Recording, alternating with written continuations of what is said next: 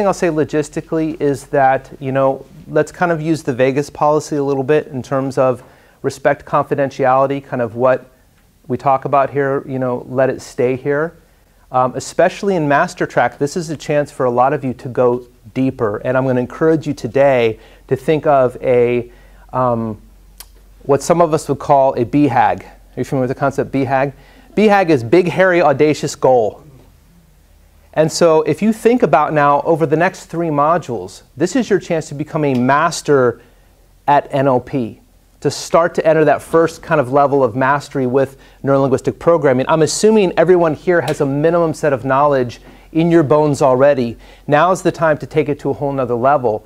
And so what will make that, in my opinion, more rich and meaningful is if we have a very solid, real context that you can kind of work on throughout the Master Practitioner training.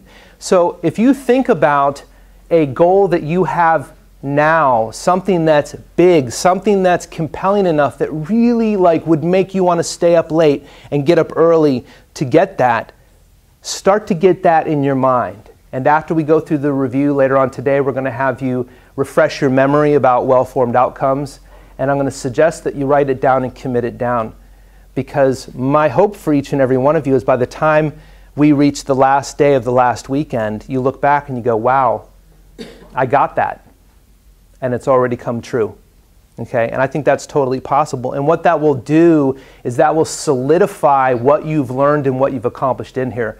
Those of us and those of you who have been doing NLP for a while know that one of the most common things that happens is when you do a piece of work at a very deep level, particularly at the level of belief and identity, it is incredibly important to document it beforehand, the present state, and then document the desired state afterwards, because a lot of times when you're working at that deeper level, people literally forget they had a problem.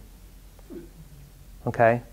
Which isn't a problem in and of itself, but the concern I have with that is that if they forget they had a problem, so let's say you have a big, hairy, audacious goal, but you don't write it down today, and let's say that shifts and changes over the next 3 modules, that's wonderful that you got that change. But where I believe you're shortchanging yourself is what you could have also gotten is this dramatic reference experience in your bones of going from here to there and the empowerment that comes along with that. So to give you an example, we do a lot of quit smoking in our clinic. We've done thousands and thousands of cases of quit smoking. And one of the things I love about that is, quitting smoking is a fairly easy intervention for a hypnotist and an NLP coach who's been trained in exactly how to do that. But what happens is that when someone goes from I can't stop, right, to totally quit, it plants a seed of belief in their mind about, wow, if I can do that, what else is possible? If I can do that, what else is possible in my life? So not only do we want you to have this big breakthrough, I want you to be aware that you had it. I want you to be able to look back and see it. And so that brings up a major theme of the Master Track, which is what's called metacognition. Metacognition is the ability to recognize what you're doing when you're doing it, to be able to kind of put a language to it and go, oh, I did an anchor there, I did a guided search there, I did a sleight of mouth pattern, which you're going to learn in the Master Track. Your ability to start to recognize when you or when someone else is using a particular skill or technique. And again, why? It helps you get it deeper into your bones. Okay, does that make sense? So we want you to have a big breakthrough, but we want you to be aware that you had a big breakthrough and not forget it.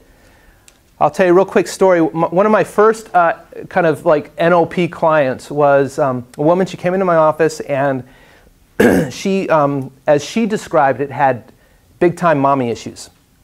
And it was like mom, mom, mom, mom, mom. And she was in her mid-30s at the time. Right, so this is like a 12-year-old. She had all these mom issues, and everything in her life, referred back to her mom. So when it came to her relationships with men, it referred back to her mom. When it came to her job, referred back to her mom. Her ability to take care of herself financially, emotionally, even physically, it was all about her mom. Mom, mom, mom. And so we did a process that I was taught called releasing emotional enmeshment, an NLP process. And I was like, hey, no problem. This should be great for helping you to get rid of this enmeshment that you have between you and your mom. So we did this process, She goes home, comes back to the office 2 weeks later, and we're sitting down, and I'm like, hey, how you doing? She goes, oh, I'm doing great, I'm doing great, She's talking about her relationship, she's talking about work, what have you. And I'm listening, using my sensory acuity, and I didn't hear the word mom at all. And like there was mom in every sentence before at least once, if not twice, right? So I'm listening, I go, well, how's your job going? She's like, oh, my boss is this, we're working on this project, and I didn't hear mom. I'm like, oh man. And I'm getting hopeful, but I'm, want to do my checking, right? So then I ask her about work and her fitness and all this stuff. No mention of mom at all. So I said, you must be really proud of yourself. She goes, not so much, And I'm like, well, I mean, man, you had like, what about your mom? And I started asking her questions about her mom, and she got annoyed.